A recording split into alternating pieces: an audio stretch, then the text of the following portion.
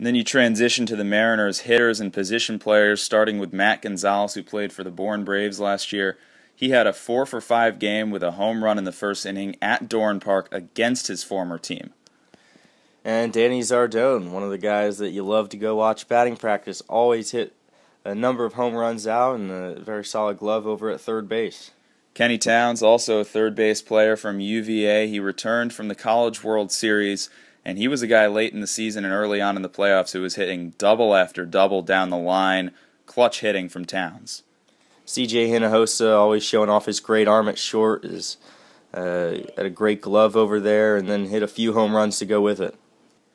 Angelo Mendelare, the unsung hero for Harwich, a temporary player who played shortstop and second base, won himself a starting job, and then moved around the infield, but he also raised his batting average from about 220 to nearly 290 at the end of the year.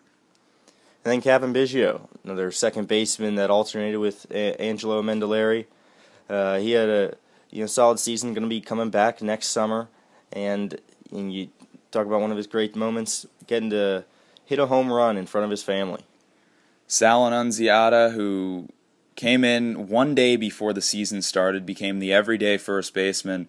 His fielding really stood out to me, not just the fact that he won the home run derby, but the fact that he had one of the best fielding percentages at first base on the Cape.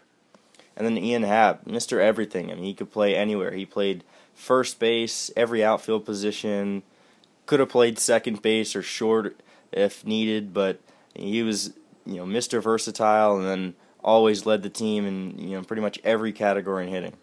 Craig Aiken from Oklahoma, he was the only Sooner not to be an All-Star on the Harwich Mariners, but that's because he suffered an injury earlier on in the season, and in my opinion, he would have definitely continued his hot pace and been an All-Star had he not sprained his ankle against Hyannis. Aiken, another guy who can play anywhere in the outfield. And then Kyle Barrett, one of the All-Star outfielders, played the entire game out in center field for the East All-Stars. He had a great season, had a streak of 23 straight games reaching base safely, and he batting average above 300. One of those guys that always seemed to set the table for the rest of the Mariners at the top of the lineup. Sky Bolt, what an arm in center field. He threw out Andrew Stevenson in the first inning on a laser to Anthony Hermelin to keep that game scoreless. Eventually Harwich would clinch the division in that game, but Bolt, the most defensively sound outfielder I've seen on the Cape this season. And then Brennan Sanger, he's a guy that was an infielder out of high school, played infielder his freshman season at FAU, and then moved to outfield and had a very nice transition. Just the one error on the season, but other than that, he was spectacular defensively and offensively. A doubles machine, finished with 8, which were fourth most on the Cape. Joe McCarthy from UVA, another guy who plays anywhere in the outfield, and he has some unreal speed. He runs a 6'4", 60. This guy has such a good plate approach, and his on-base percentage was up in the atmosphere. And then Matt Wynn, and you talk about defensive catchers, and he was one of, if not the best on the Cape that we had seen. By far and away the most catcher assists of any player on the Cape, with 29 in the regular season.